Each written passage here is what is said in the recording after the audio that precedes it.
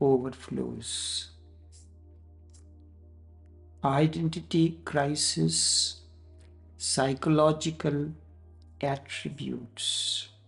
First, the sutras. न मे द्वेष रागो न मे लोभ मोह न मे द्वेष रागो न मे लोभ मोह मदो नैव मे नैव मत्सर्य भाव मदो नैव मे नैव मत्सर्य भाव न धर्मो न चार्थो न कामो न मोक्षः न धर्मो न चार्थो न कामो न मोक्षः चिदानन्दरूपः शिवोऽहं शिवोऽहम् चिदानन्दरूपः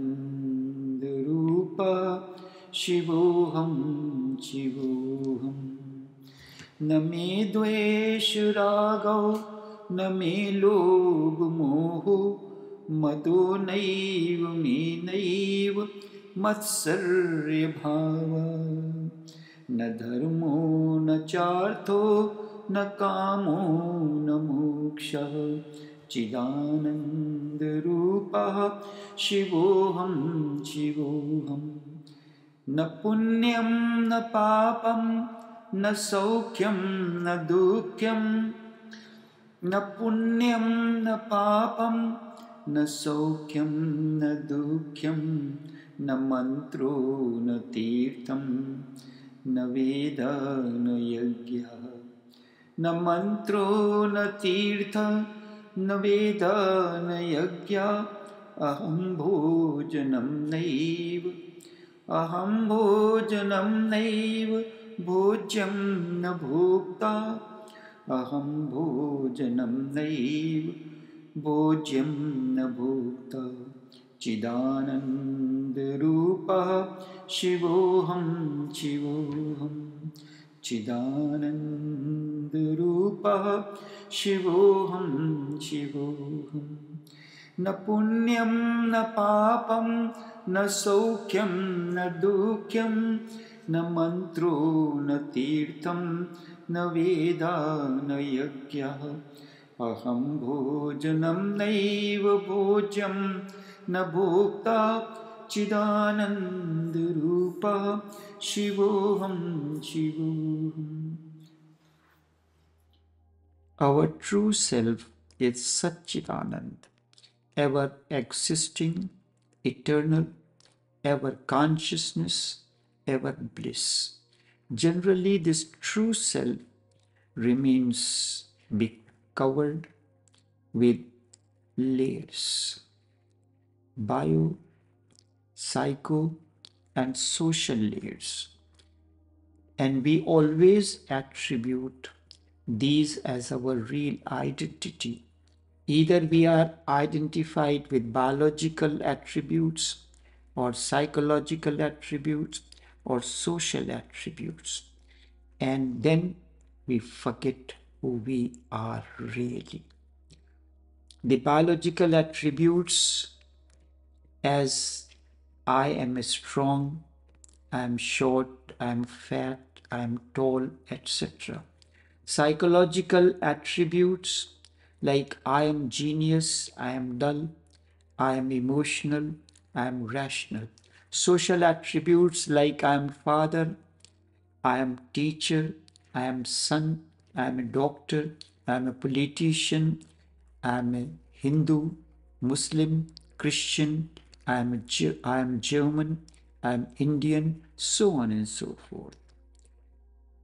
These, and then there is an aggregate of all these put together.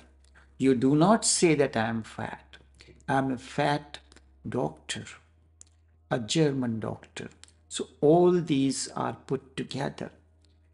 Nirvana, as this is known as Nirvana Shatkam, is very difficult to describe.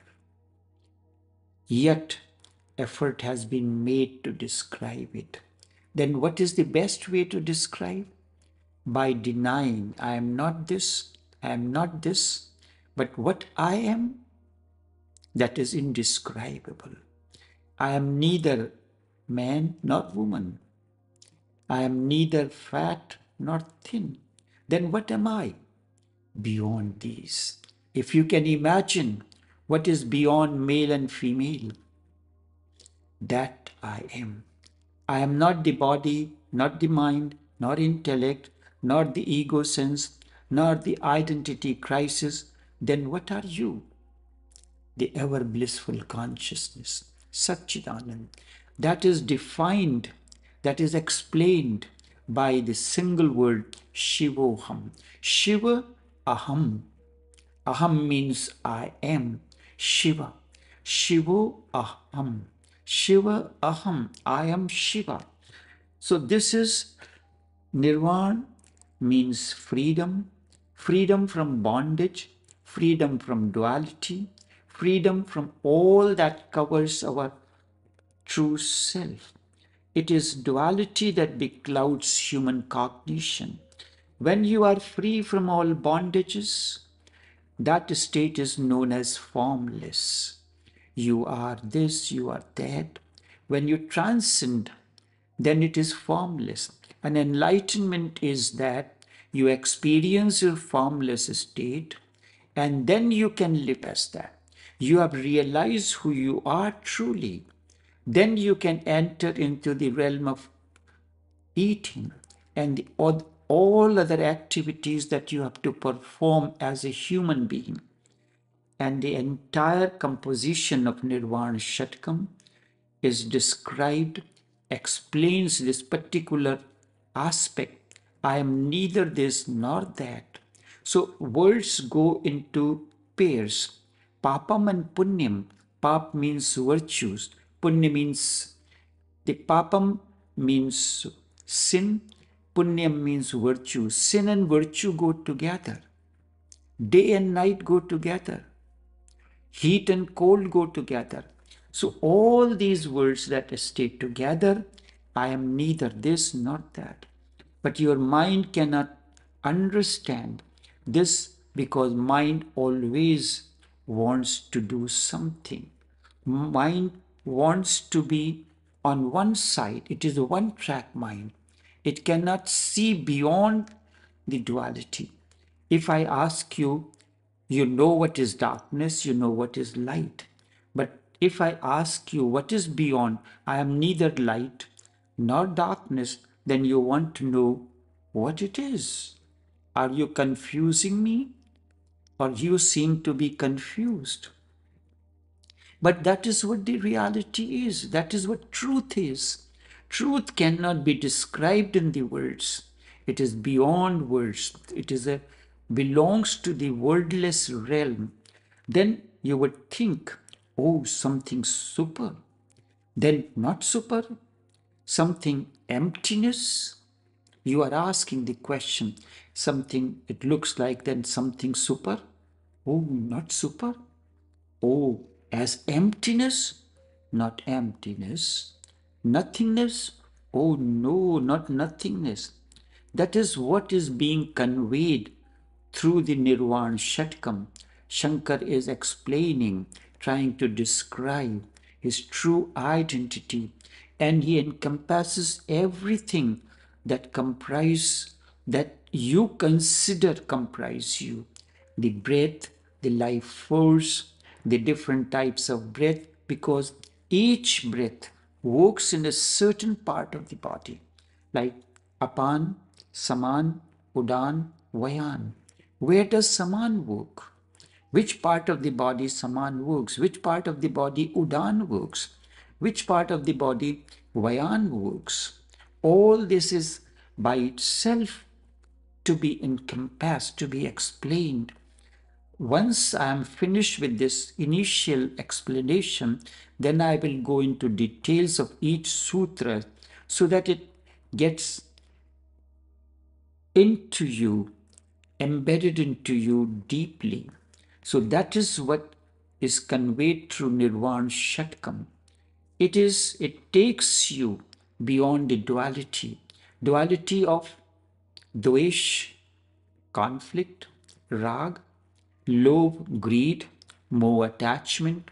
So greed and attachment goes together. Then dvesh, envy, and everything has a opposite to it. And that comprises, and it is beyond that. So when we go, na me dvesh rago, dvesh rago, neither I have hatred nor attachment. So they go together. Neither do I have hatred nor attachment, neither greed nor infatuation. Neither do I have pride nor the feeling of envy and jealousy. I am not within the bounds of dharma. When it says there, na dharmo, na chartho, na kamo, na moksha, according to Sanatan Sanskriti, four attributes are given: dharma, righteousness, arth, wealth, kam, desire, and moksha, liberation. These three you have to establish: righteousness, wealth. How wealth should, under the influence of righteousness, you have wealth, it has to be used within the boundaries, within the norms, within the guiding principles of righteousness. And then comes desire. It does not deny that you do not engage into those things, but it all has to be within the guiding principles of righteousness. And then the fourth, liberation happens on its own. So he denies na dharmo, na chartho, na kamo, na moksha. Neither I am righteous, affected by righteousness, no the wealth, no desire, no liberation. Nothing of this. I am not bound by any of these. Dharma, artha, kama, moksha. These are the four purusharths of life, four ways of life. Then who am I? I am ever pure, blissful consciousness. I am Shivoham. When you break this, Shivo, Shiva, Aham. I am Shiva. I am Shiva. Ever pure, blissful consciousness. There is no like or dislike in me, no greed or delusion. I know not pride or jealousy of any kind towards any human being. I have no duty, no desire, no wealth, no lust or liberation. I am the form of consciousness, pure and sublime. I am eternal Shiva. The next sutra says, na punyam. Punya means merits. Papa means sin. So na punyam, na papam. Neither merits nor sins. Na saukhyam, na dukhyam. Neither worldly joys nor sorrows. Neither am I bound by sacred hymns of the scriptures, nor by sacred places. You want to visit this holy place, and so neither of these. I am neither the enjoyer nor the enjoyment, nothing there. I am ever blissful consciousness. I am Shiva. I need no mantra, no pilgrimage, no scripture, no rituals.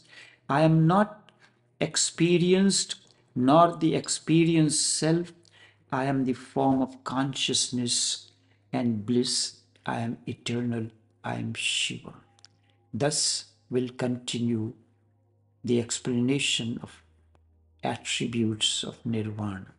Enough for now.